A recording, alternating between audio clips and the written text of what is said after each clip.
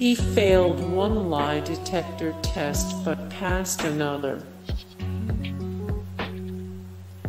Jens temporarily recanted his testimony.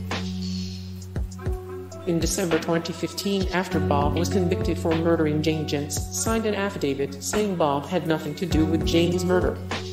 A few months later, though, Jens said under oath the affidavit was a lie. He went on to detail how Bob Bashara had coerced him into committing murder. Bob was there. He pulls a gun on me and says, "Shut her up." So, I broke her neck. He had several mistresses.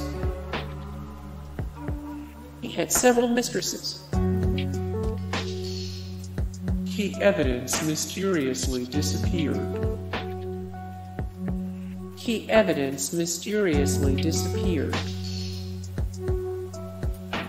hired a hitman to prevent his accomplice from testifying.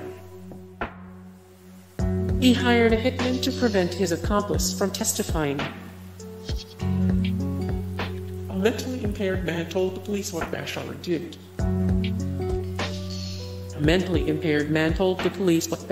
did. He was a sadomasochist who ran a sex dungeon.